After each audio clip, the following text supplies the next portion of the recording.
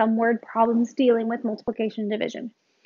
And like I kind of mentioned when we were doing subtraction and addition word problems, the GED probably won't have word problems that are this straightforward, just dealing with multiplication, division, addition, subtraction. However, it's good to start practicing how to pull things out of word problems.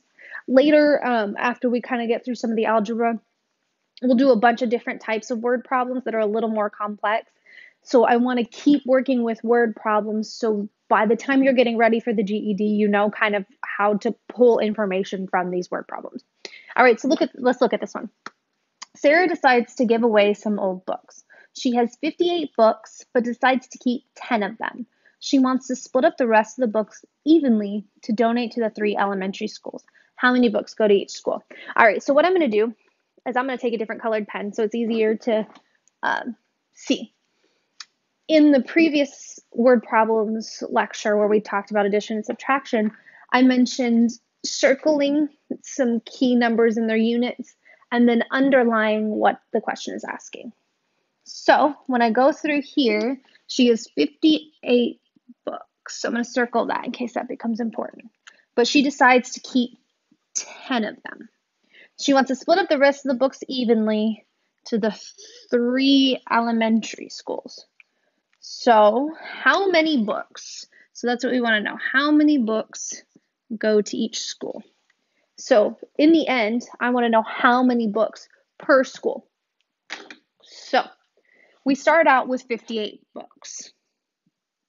Are we going to split those 58 books up between the 3 schools?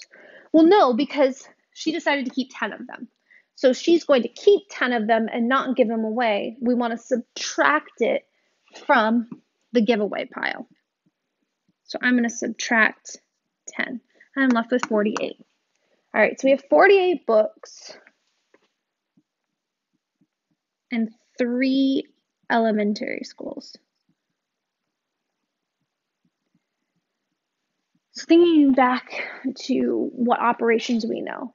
We know addition, we know subtraction, we know multiplication, we know division. If we are splitting them up evenly between 3 schools, what are we going to be doing? Well, splitting them up evenly, dividing them evenly, division. So we have 48 books between 3 schools. Let's put our 48 in the house and divide by 3. 3 goes into 4 one time. 3 times 1 is 3. Bring down my 8. 3 goes into 18 6 times. 3 times 6 is 18. We have nothing left over. So 16 books will go to each school. All right, I'm going to give you a second to try this next one.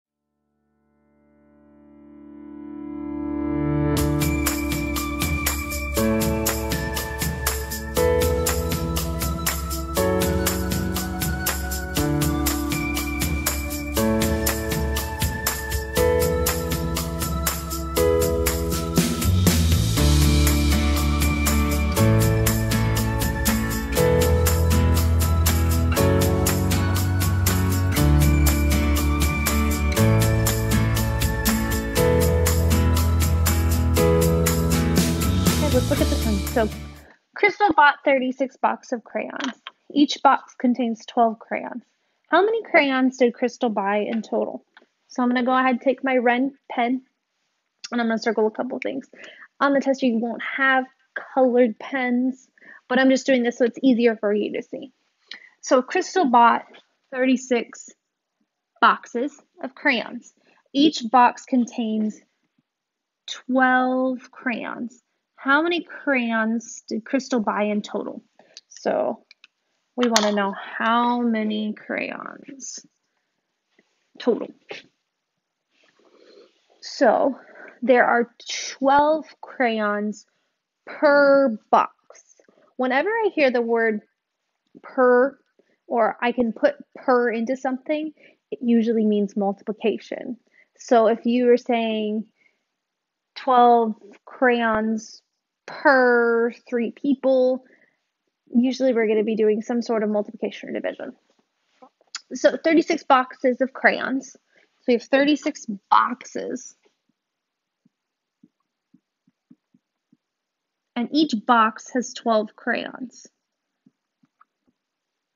So what are we going to be doing? If we want to find out how many total, well, I know that I need to have 36 boxes, and each box has 12 crayons. That's 36 groups of 12. I know this is going to be multiplication.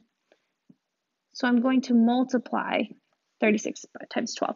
I'm going to erase this just so it's easier to understand. All right, and so we have 3 times 2, which will give us 12, carry my 1. 2 times 3 is 6, plus 1 is 7. All right, I'm done with that 2. I'm going to erase what I carried. Drop down a line, add a 0. Again, look back at your notes from the multiplication section if you need a little bit of a reminder. 1 times 6 is 6. 1 times 3 is 3. So I'm going to add all those together. 2, 13, 4. 432 crayons. All right, I'm going to give you another one to try on your own.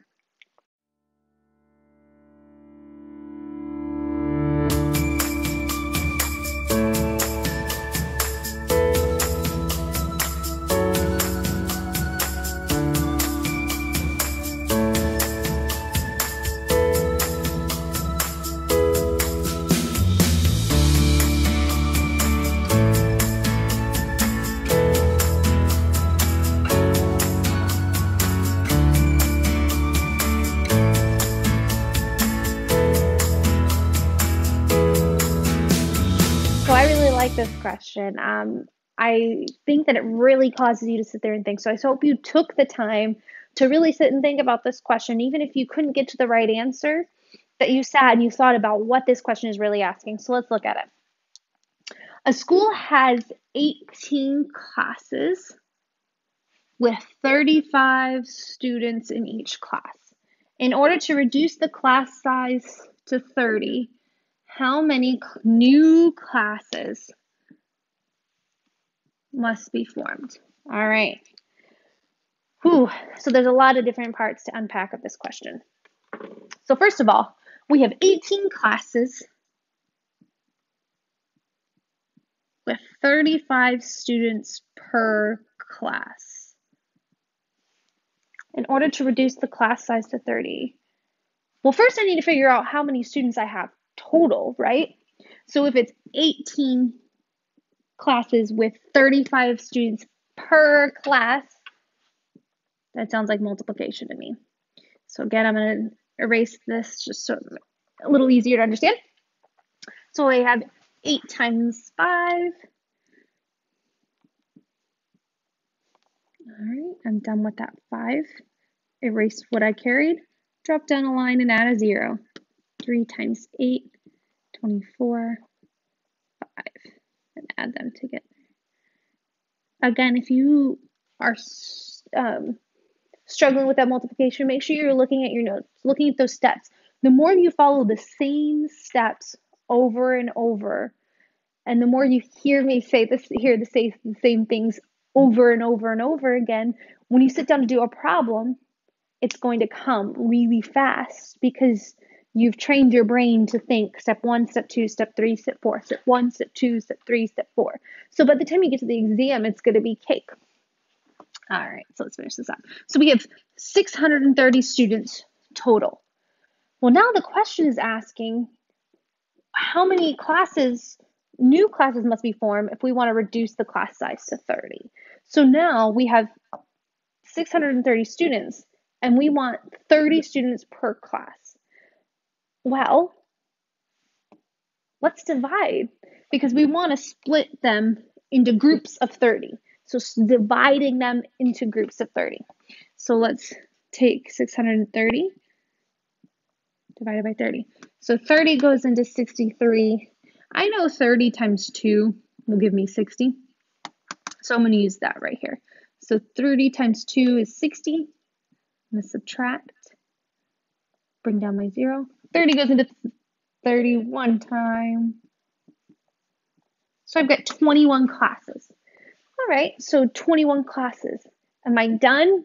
No, because if we really have to look at this question It wants to know how many new classes. So if we started out with 18, we need to find the difference that sounds like subtraction. So this is one of those ones where they really try to trip you up. They try to get you to say 21 instead of saying we have 21 classes now, we had 18 previously. When I subtract that, I get 3 new classes. So this is more like something you'll see on the GED where they cause you to really think logically, try to get you to work through these problems.